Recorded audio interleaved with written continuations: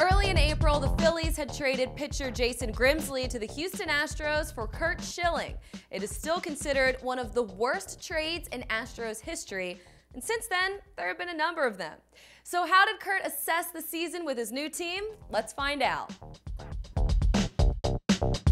Welcome back to the Great Sports Debate with special guest Phillies pitcher Curt Schilling. And Curt, I'll throw the first question to you. Wally Backman over the weekend stated that he thought the Phillies were an improved team, but anybody who felt they really could contend this year would be kidding themselves. I wonder, first of all, how you react to that and if you feel the same way. Well, I definitely don't feel the same way, and there could be a couple reasons behind what he said. He might have been saying that to take some of the pressure off the younger guys, feeling like, well, you know, if we got to win, we should be winning. And you know, I don't think Wally well, I don't think any of us would be happy about showing up to the park if we were on the Houston Astros, because they don't have a chance to win. And I know what it feels like to come to the park knowing you're just going to play 9 innings, win or lose. And here, it's play 9 innings to win, you know, and every man. See, the upside of this team is what, 5.5 games back? Something like that, like right? 5.5. There's a pennant race there to be won. And I don't know if this team can do it, but it's certainly too early to count them out. Who's running away with the division, too? I mean, the Pirates have come way back to the pack. Right now, there's really nobody that I see that's going to run away with anything. Well, Curt, project for us what will happen. What do you see happening in the next month or two? Well, to me, getting healthy? It's funny to listen to people talk about how we're in last place and you know, there's no chance, because I mean, obviously you guys all cover sports. I mean, stranger things have obviously happened. Inside of a week, Toronto and Detroit have turned around a pennant race in 5 days. Yep. We win 7 or 8 games straight, and St. Louis drops 5 straight. We're 3 out, and everybody's calling us, you know, now we're the miracle kids. When it's not, to me, it starts to become a miracle when it gets around 10 games or 11 games. Then you're starting to really have to reach to win. But talking about some of the Phillies and Dale Murphy's situation, which you got a chance to meet. Did you know him before you became a Philly? No. So you just... I met him. Tell us, I mean, you've met a lot of players along the way. Tell us about Dale Murphy, what he's been like. He reminds me of Cal Ripken to the T, really? Except that Murph talks a little bit more. And he's always offering advice to everybody. He loves to talk baseball. I mean, the guy's been in baseball since Abner Doubleday was hitting fungos, and he still loves to talk. He still loves to talk baseball, and that's something that's hard to find in a guy that's been around a long time. And he's smart, and he's fun to play with, and he's an unbelievable talent. Okay, now this leads to a question. It's an interesting situation. He's got 398 career home runs, a .265 average. He's won a couple of RBI crowns, a couple of home run titles. How much more? Right, a couple of MVPs. How many more years he's got, if any? Hard to say right now. Do you put him in the Hall of Fame? Do you think right now, Curt, he's a Hall of Famer? I don't think there's any question. No doubt. I don't think it's even a question. I think anybody that has a reservation, you know, doesn't really understand what he's done for the game. Statistically, here's my argument. Statistically, there's somebody with a reservation. No, I don't. I actually, I agree with you. You changed your mind since no, I don't. we went on the air. You sat here earlier today and said you called him marginal. No, wait, I think what he said was somebody has to say no. No, that's not what I said at all. This was my thinking on it. I've already been on the radio for 4 hours saying it, Schmendrick. The jock comes in and all of a sudden, I'm not done yet. Why don't you shut up and let me talk down? This isn't the Glenn Macnow show. Keep quiet for a second. He's marginal. He's on the borderline with those numbers. Marginal. Right? On the borderline with... You're a voter. I think those are borderline numbers. Here's the way are those in the gray? Everybody who's hit 400 homers and has been eligible for the Hall of Fame has made the Hall of Fame, except Dave Kingman, who had several drawbacks, okay? 442 homers, though. Yeah, I know, but what else? He hit about Nothing. 218. Nothing. He didn't do anything. And Dale Murphy qualifies by every standard. Won 5 Gold Gloves, won 2 MVP awards. You're fairly upstanding citizen. He's got everything it takes. So what's the difference between 398 and 400? What is the Let me explain something. The New York papers this week, in one of the papers, the Newark Star Ledger, Morse Klein, good writer, you admire him, right? Yes, well. He said Dale Murphy, Dale Murphy does not belong in the Hall of Fame because the numbers are not enough. Sorry, he doesn't do it. Here's what I look at. You know the character issue is a big deal? Yeah. To me, if you're going to penalize a guy for not Dave Kingman type of guy, right, who never did anything outside of the game, made a lot of enemies, right? Yeah. You got to reward a guy who's been absolutely exemplary the way Murphy. I agree with Dave Kingman and Dale Murphy in they're the two same options. paragraph. They're the opposites. Because Dale Murphy won 2 MVP titles and Dave Kingman didn't. Dale Murphy won the RBI crowns and Dave Kingman didn't. Let me ask you this.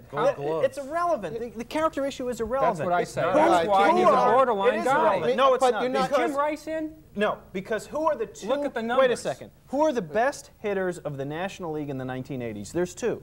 There's Mike Schmidt and there's Dale Murphy. I agree with that. And that's it. Right. And if he's one of the 2 best hitters in the league for a decade, he's in. Right, but the character issue is not irrelevant. You're not putting him in the Hall of Fame because he's a good guy. You're putting him in the Hall of Fame because he's a good guy and he was a great player. Well, let's go to Curt. How much should the character issue count in voting for obviously it counts a lot in the case of Pete Rose. That's exactly right. You can't vote for him. Yeah. I mean, well, obviously you can't vote for him. Yeah, but if you were allowed to vote for him, I really don't think the writers, they'd just slough it off. He'd get in. You know he'd get in. He should be in, I think. You think he should be in? Sure he should. I don't think the fact that Dale Murphy's a terrific guy should really count in voting for him in the Hall of Fame. I agree to an extent, but I think his contributions to the game speak for themselves. I think Jim Rice and Dale Murphy are comparable players, and I think that Jim Rice is a very, very questionable Hall of Fame vote, and so is Dale Murphy. Well, Rice is another good example. You see Murphy interacting with other players on the team, Curt.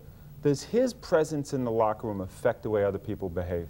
In a positive way? In a positive way. Can you throw maybe a softball? I'm trying to find out about Murphy. I talked the guy up on character. I want to hear what he has to say about the transformation you have from when a guy comes on. Can we replace him with the dog? Seriously. I'm trying to get some information from the guy, which is more than you're doing. You played softball before, right? Yeah. Have you ever had easier pitches than this?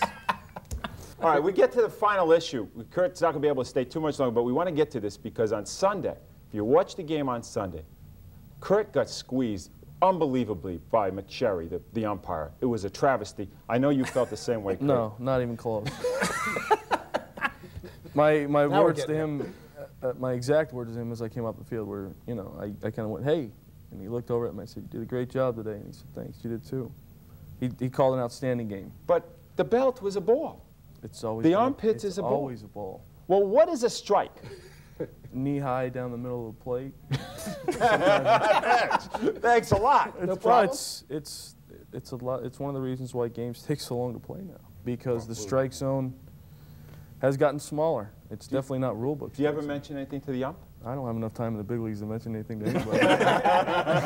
You got to wait a few years for that, huh? Exactly. I don't. Do you know when you go to the mound?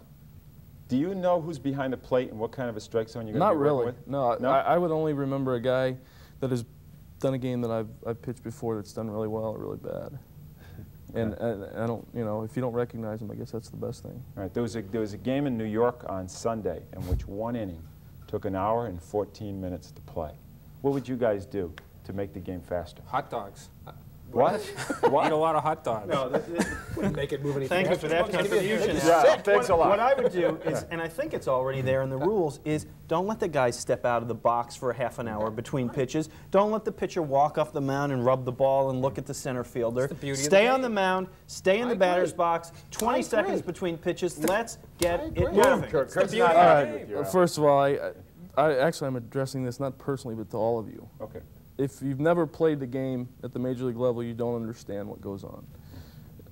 A pitcher that steps off the mound and takes his time between pitches, there's reasons that we do that. It might be a tight situation in a ball game where we need to relax and get our thoughts together and get things going. And I'm not thinking about Jeff in row 40 of the upper deck who's upset because... But you've got to, because Jeff's buying that ticket. And if the game's lasting 3 hours and 10 minutes, Jeff in row 40 ain't going to keep coming back. I don't think we're talking about that tight spot. No. We're talking about a guy like Lenny who takes a stroll between every pitch. Who's to say that hasn't helped Lenny? That is, but Lenny uses it as a device. But I'm sure if everybody did it, they're too long, Al. They're too long. It's supposed to be the beauty of the game. I'm the guy that usually argues against it. I'm telling you, that is what makes that game different and special. There's a lot of beauty in a 2-hour and 15-minute game. That's a beautiful game. The thing I'm wondering about is this. You don't wear wool anymore. What's all the scratching? Where's that coming from? It's just nervous? It's a genetic thing. I don't know. I want to ask Curt something before he goes, because normally toward the end of the show we do a segment called Weasel of the Week, and we'd sort of like to give you that opportunity now before you go. We appreciate you having you on to give a Weasel of the Week, if in fact you have one. I don't think there's any question. It's got to be hands down Angelo. Is my wager. What is it? I saw the show where you ripped the Kentucky Derby. Oh. For no other reason than just to rip it. No, the and you horses probably smelled watched it and taped it. No, I didn't. No, come and on. you probably I did not. wagered on it. Al, would I also. watch that event? Al knows me. I don't like horses. They smell. With that nose, he could have run in it. I mean, it's tradition. It's what sports is about. It's That was tradition. a setup. No, You that. set that up. Nothing we did today was a setup. Curt just happened to walk in. That's it. Kurt, thanks for coming by. Thank you. We I appreciate having it, you. Good luck the rest of the Thank season. you. All right. I didn't like Curt Schilling then either. And I'm going to tell you what happened there. And my colleagues at the Great Sports Debate are not going to like this. The minute Curt Schilling walked in, the three of them were like little girls at a rock concert. Oh, Curt Schilling's here. I'm so excited. Mac now lit up like a Christmas tree, all right? Miss Sinelli, was he there then? I don't even remember. Yeah, Miss Sinelli thought he was the greatest thing that ever happened in his life. And Al Morgani asked for his autograph, all right? The truth of the matter is that Curt Schilling was a jackass 20 years ago and is still one today. And I never felt any different about him then. If I was courteous on the screen, I don't remember how I acted, I was a typical top professional. The real story, what I was thinking is, what an idiot. I can't wait for him to leave. Well, Angelo, we know it was 20 years ago, and we'll let our viewers decide for themselves. Up next, some strong Eagles remarks from Reggie White. Should he be the one talking to the media about the team? That's up for debate next.